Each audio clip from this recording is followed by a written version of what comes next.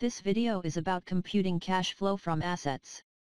We have the balance sheets and income statements for years 2012, 2013, 2014, and 2015. All values are in $1 million. Let's write cash flow from assets in cell M1. Copy the same formatting of the balance sheet or income statement using the brush. In cell N2, write equal B2. Press Enter. From the small box on the right bottom, drag to cell Q2. Now we have the years of analysis. Make them bold and aligned to the center. Cash flow from assets is calculated as cash flow to creditors plus cash flow to stockholders. In cell M3, write cash flow to creditors. Cash flow to creditors is calculated as interest paid minus net new borrowing. Net new borrowing is calculated as ending long-term liability minus beginning long-term liability.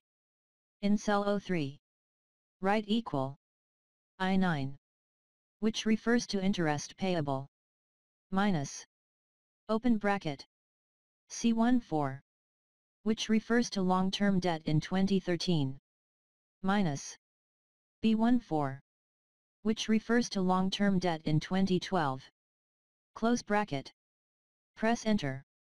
In cell M4, write cash flow to shareholders. Cash flow to shareholders is calculated as dividends paid minus net new equity raised.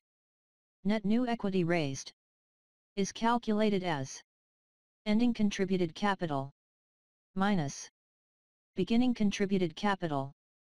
In cell O4, write equal I13, which refers to dividends paid, minus open bracket C16, which refers to common shares in 2013, minus B16, which refers to common shares in 2012. Close bracket. Press Enter. In cell M5, write cash flow from assets. In cell O5, write equal sum. Open bracket. Choose cells O3 till O4. Close bracket. Press Enter. In order to expand the formulas to all years of analysis, highlight all the formulas we did in year 2013. From the small box on the right bottom, drag them into years 2014 and 2015.